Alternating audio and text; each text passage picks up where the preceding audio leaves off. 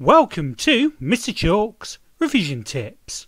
In this video we will look at the structure of the digestive system, enzymes and nutrients found in food. So most of the digestive food passes through epithelial cells in the gut wall and is carried into our blood. We need to start off by looking at the different nutrients that we find and we need in the food that we're digesting. So we have carbohydrates. So carbohydrates can be simple sugars like glucose or lactose.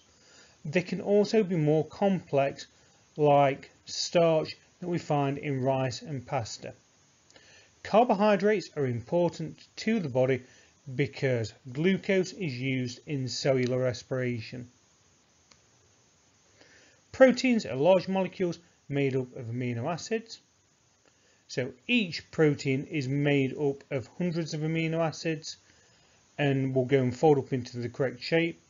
Our body needs the amino acids from the protein to go and make different amino acids and different proteins within cells. And fats have a range of different uses in the body. So fats are used to cushion vital organs and such forth. They can be used to insulate the body and help maintain body temperature. And finally, they can act as a long-term store of energy. So the digestive system kind of looks like this. So we start off with the mouth at the top, with the salivary glands, then the esophagus, then the stomach, then a little section called the duodenum where the pancreas and gallbladder go and connect, then the small intestines, followed by the large intestines, etc. So throughout the digestive system we have enzymes working to break down different molecules. So one way to consider this is by something called the lock and key model. So each enzyme will only go and bind to a specific molecule. When the active site of an enzyme binds to that, that holds it in place, which then allows the molecule to be broken up and released. The enzyme can then go and help catalyze another reaction. The mouth is the beginning of the digestive tract. In the mouth we go and we chew food. The chewing of the food helps increase its surface area. We also will go and add saliva.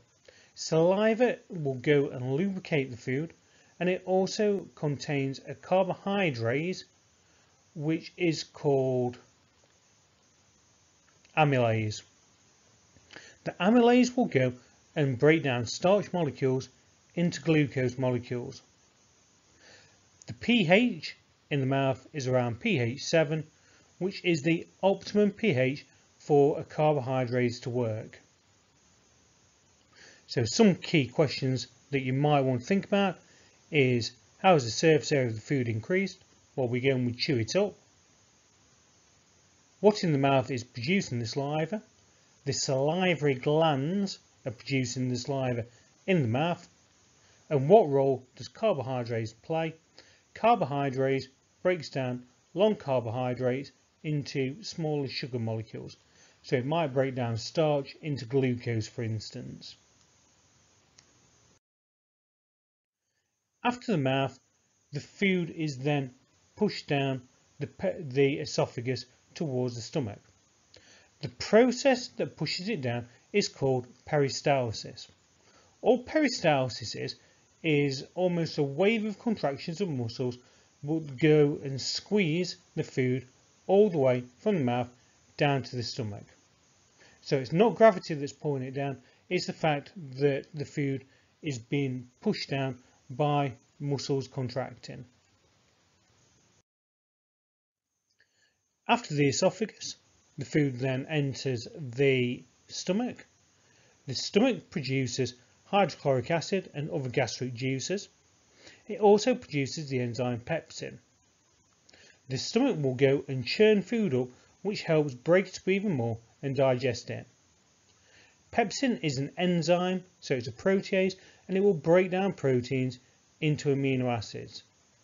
The optimum pH for pepsin to work is around pH 1, which is why stomach acid is secreted into the stomach.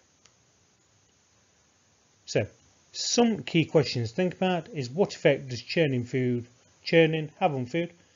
It helps break it down, so it increases the rate of digestion. What pH do we find in the stomach? It's around pH 1, and that's because you get stomach acid. And what does a protease catalyse? Proteases catalyse the breakdown of protein into amino acids. So, a question that you might be asked is you might be given some information like this. So, suggest 2 reasons why starch is not digested in the stomach. So, again, think about what we previously said about the enzymes that break down starch and the pH that they work at.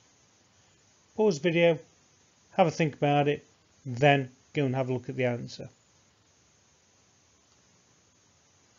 So, the answer could contain something like amylase is not produced by the stomach is at the wrong pH for the enzyme to work, so the enzyme would be denatured, and the stomach or amylase only works in the neutral conditions, right? So like the pH that you would find in the mouth. After the stomach, the food passes down into the duodenum, where you get a connection from the gallbladder and the pancreas. The gallbladder goes and contains and stores bile, which is produced in the liver. Bile has 2 main functions. It will go and neutralize the stomach acid, and it will emulsify big droplets of fat.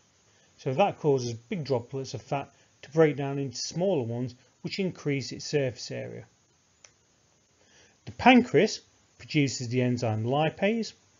So lipase will go and break down large fats into fatty acids and glycerol. Lipase works best at around pH 7.5. After that, we enter the small intestines.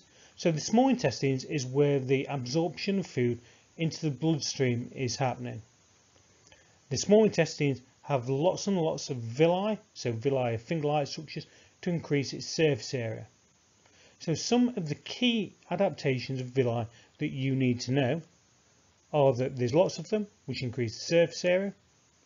They have a good blood supply, which carries nutrients away and helps maintain the concentration gradient. And they are covered in cells called microvilli that also increase the surface area and have lots of mitochondria to ensure that food can be actively, and nutrients can be actively transported in against the concentration gradient if needs be. So a few key questions to think about. So how does the villi increase the surface area? It's the fact that there's lots of villi, and each of those villi are covered by microvilli. How does a villi maintain the concentration gradient? It has a good blood supply. And why do microvilli cells have lots of mitochondria? So they can carry out active transport and transport nutrients into the cells against the concentration gradient. So one question that you could be asked: are the small intestines aligned with millions of villi? The diagram shows the structure of a villus. In the small intestines, some of these products of digestion are absorbed into the blood by active transport. How do microvilli and mitochondria help with this process? So pause the video, then go and have a look at the answer. So the microvilli will go and increase the surface area. The mitochondria will release energy, which can be used for active transport. After the small intestines, we go and we reach the large intestines. The large intestines is where the excess water is absorbed from the food that is still left and passing through. So if we think about the problem that we'd have if all of the water wasn't reabsorbed, if the water wasn't reabsorbed, then a person might suffer from diarrhea, which can lead to any number of medical problems and can lead to severe dehydration. Thanks for watching.